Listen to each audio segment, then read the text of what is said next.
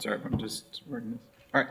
Hi, everyone. My name is William Blair. I'm a PhD candidate at Boston University, studying under the supervision of Manuel Egla. Like Matthias said, I'd like to talk about HotFuzz, or how you can discover algorithmic denial of service vulnerabilities through guided micro-fuzzing. But first, let's go back to the fall of 1988, when a researcher named Barton Miller was working remotely one night, and rainy weather starts corrupting the data being sent over his dial-up connection, and starts generating random data on the TTY programs that he's working with. Now, there's nothing surprising about some bad weather starting to corrupt a really bad dial-up connection. But what is surprising is that the random data being fed to the programs on the other end starts to cause these programs to crash. And a systematic investigation from this observation reveals the fact that at the time, if you just feed random data into the Unix utilities, you can successfully crash 33% of them on a Unix system. Since then, fuzz testing has evolved into a sophisticated form of offline analysis that runs in parallel to the software development life cycle, where a fuzzer takes a given program under test, tries to automatically execute it until it can either crash the program and produce those test cases that crash it as evidence of memory corruption bugs in the original program.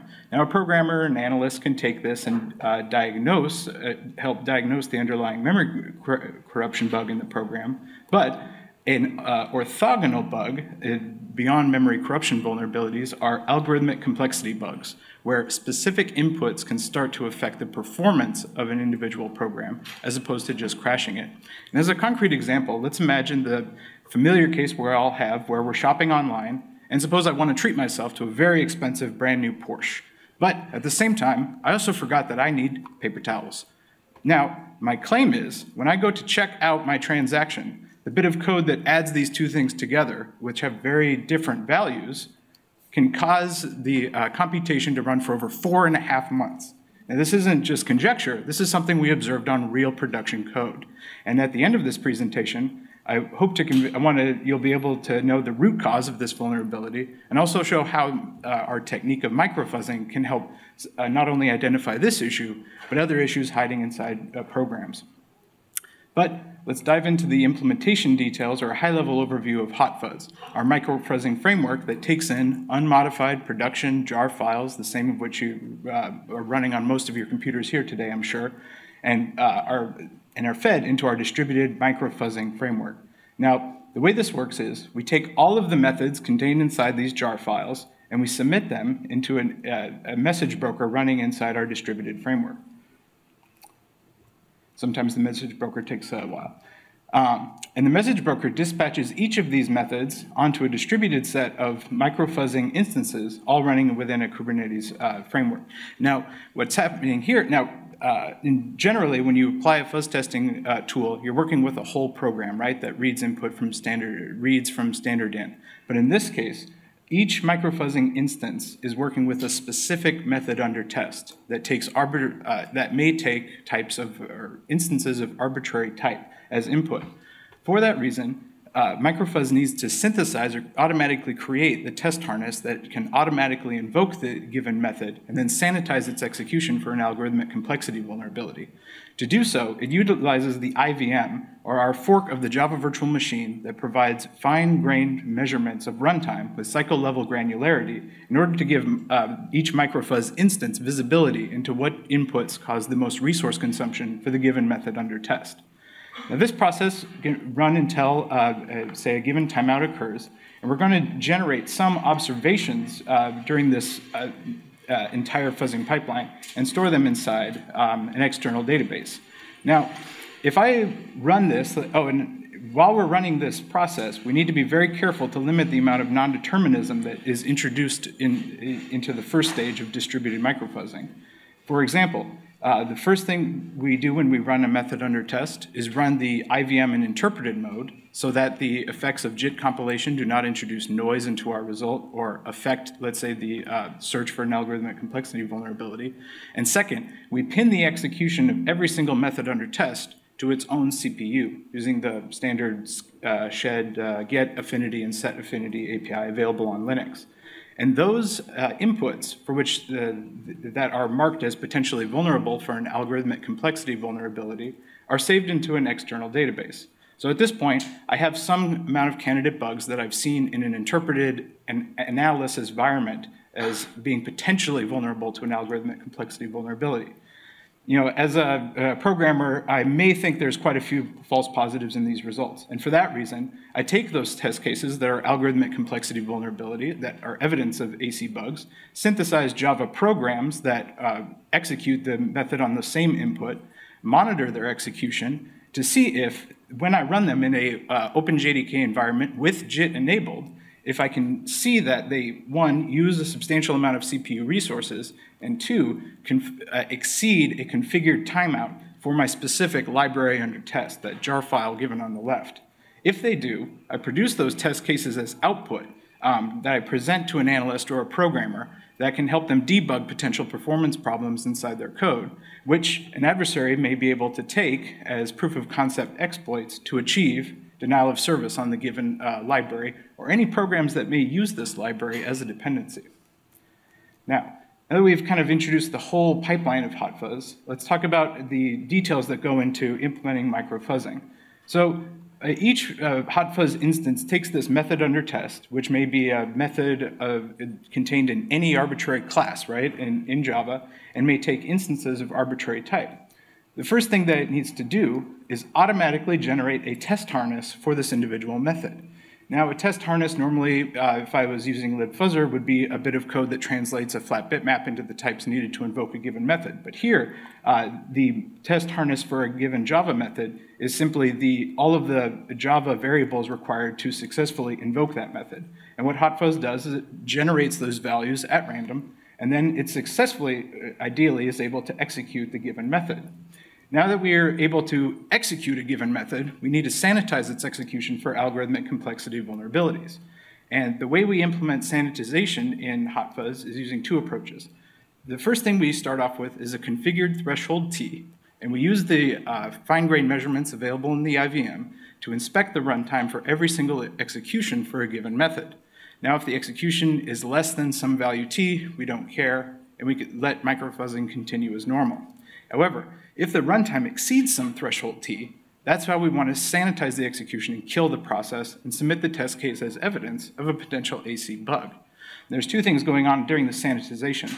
The runtime is provided by our altered JVM, whereas the actual signal that an AC bug is present is we just use the timer API available on Unix systems, where at the beginning of every method invocation, we start a timer for 10 seconds, and if the method fails to clear the timer, the operating system kills the process and we submit a test case for the synthesis and validation stage. So now we have this way to automatically generate invoke methods and sanitize their execution for AC bugs. Let's look at the actual pipeline for micro-fuzzing using a genetic algorithm for the method under test. And in this case, our genetic algorithm consists of an initial population of Java objects that, over a period of generations, are transformed using the standard operators of every genetic algorithm will use, crossover and mutation. Crossover produces new offspring in each generation and ensures diversity in the overall population, whereas mutation introduces small changes to some small set of the population in each generation. And in general, these two operators, crossover and mutation, apply generally to sequential data, or flat bitmaps in most fuzzers. In our setting here, where the population consists of instances of objects of arbitrary type, applying those techniques of crossover and mutation over flat bitmaps will not work, because if you apply them, let's say, to a Java object in memory, you'll quickly corrupt the strict binary format required for Java objects and cause the JVM to crash. For this reason, let's represent Java objects as tree data structures.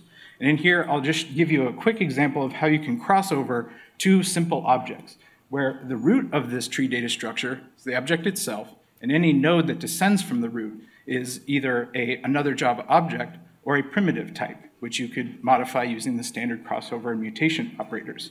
So if I want to cross over these two objects, I need to cross over their left children, or the left child, and the right child.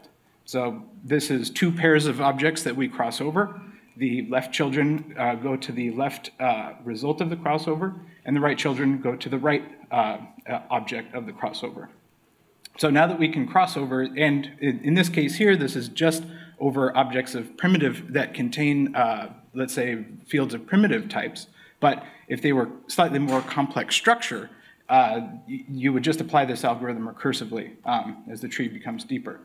Likewise, with mutation, if I have a simple object here, I just perform a random walk down that tree until I encounter a primitive type, at which I apply the standard operation for mutations such as bit flipping to obtain a new Java object. So with this genetic algorithm in place to perform micro-fuzzing, we now need a way to start with generate our seed inputs to form our initial population. And here we can just start off with our method under test.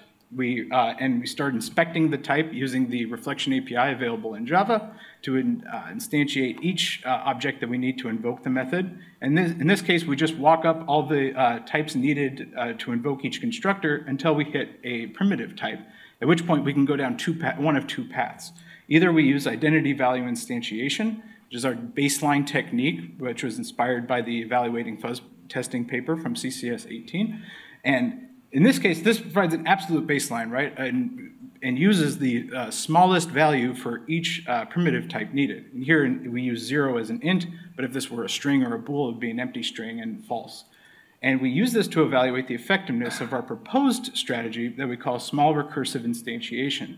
And the intuition here is that if we need a primitive type, let's just sample from a distribution, in this case, the normal distribution centered at 0, with a standard deviation that's bounded by some configured parameter alpha.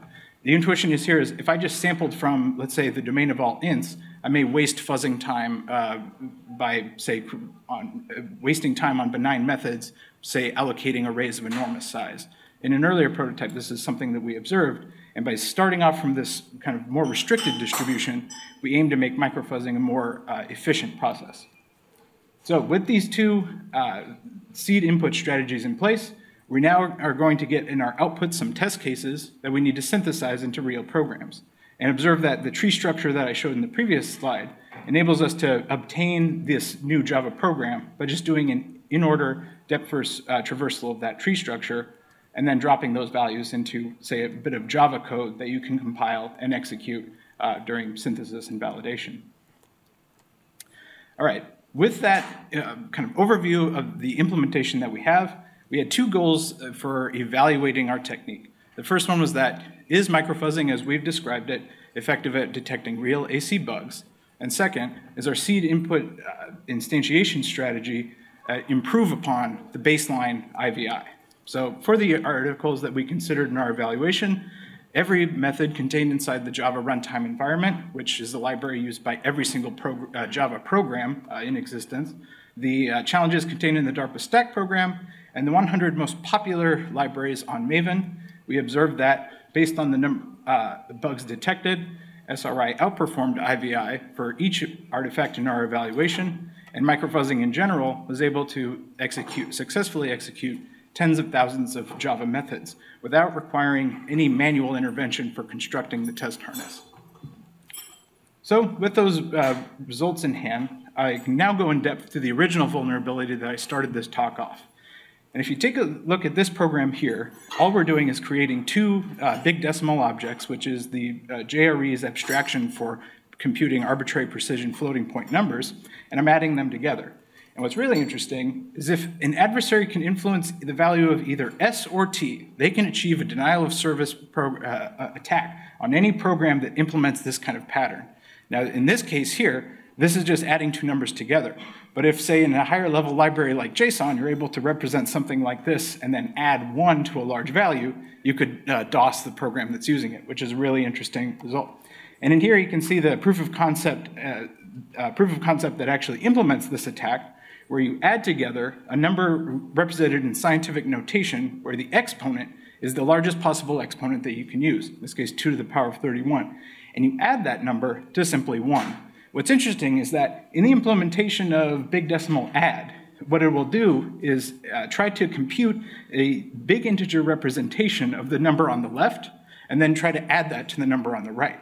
What we observed is that for every implementation of the JVM, if you try to run this POC, the runtime of computing that number as an integer representation takes over an hour on every implementation of the JVM.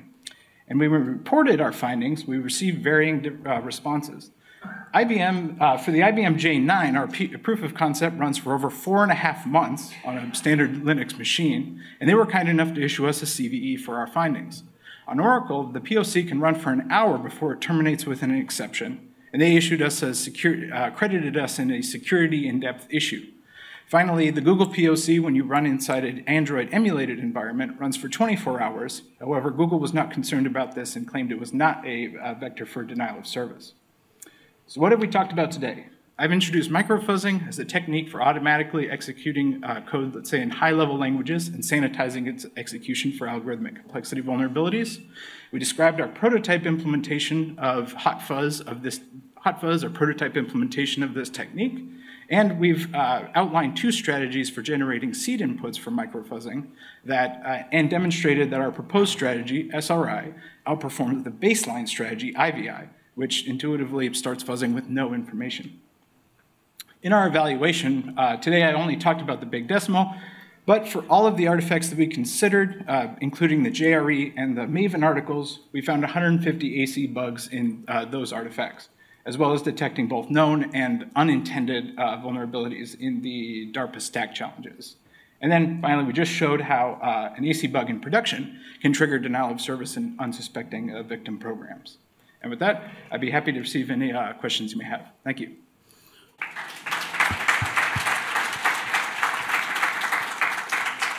Very nice work. Do you want to share where you're buying your cars and your paper? A contrived web app. Questions? Said from CEO Boulder. I want to see if you have some idea about the singularity. It is in FSC 18, I guess, and they did similar things as you did for mutation. I think we cited the singularity paper. I do not, off the top of my head, I'm not familiar with how we mutated Java objects is similar to that, but I do remember that that is in our related work. I'm sorry. I do have a question regarding the object instantiation. You said you just walk up backwards until you reach root nodes. How do you select which constructor you call? Because this can depend on many different things. And you hand-wavily say, oh, I'll just use the simplest one, right? But there's a very complex strategy you could think of. So the strategy that's in place, at least in this implementation, is that for a given class, you just obtain the list of all public constructors that are available. You select one uniformly at random, and you try that until it works. Right. So you just do backward recursive random. Yep. Cool. Yeah, that makes much more sense. Other questions? So one of the things that wasn't really clear to me here was the necessity of the test harnesses, and when you moved from the simple examples to the test harnesses. You already observed this in your emulator. What are the necessary steps from moving from one to the other, and what are the potential pitfalls there? Is there any loss of precision there? Why do you really need this? And do you want to give us some more details on that? Is the question, why do we need to divide this into 2 stages? Yeah.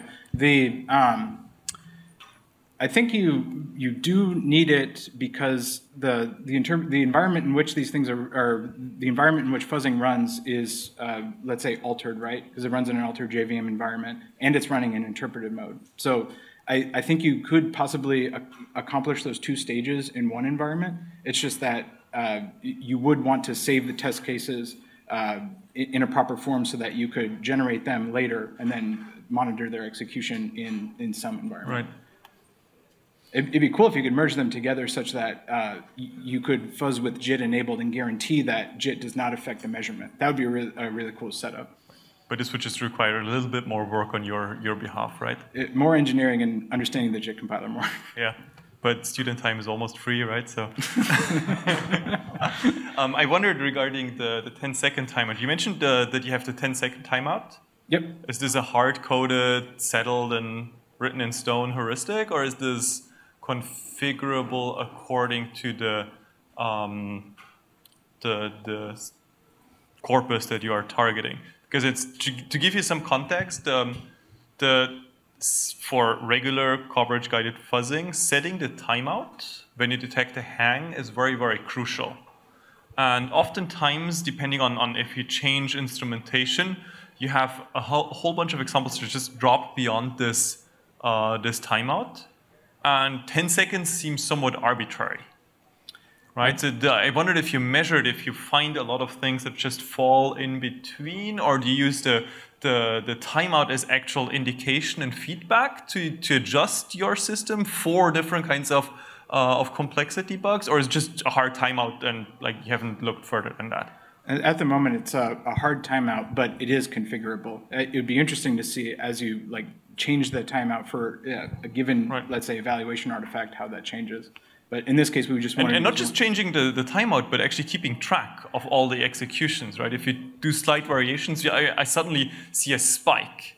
Right? Instead of having a binary flag, it's above or below this timeout, you could have something that scales. Oh, I'm getting n% increase compared to the previous change. So this may be something that I should continue developing further. Oh, sorry. You mean if we, let's say, do one stage with 10 seconds, observe, and feed that to the next stage, that changes? Oh, yeah, that's not implemented right now, but that'd be really, I think that'd be a cool. Right, and not 10 seconds, but make it variable, right? So observe the changes in time. Incorporate feedback into the choice of timeout after. Okay. Yeah. Right. Think coverage-guided fuzzing, but for timing information. Yeah. Cool. Other questions? Otherwise, I'll just keep going. No, this is fine. Thank you for the presentation. This was fun. Thank you.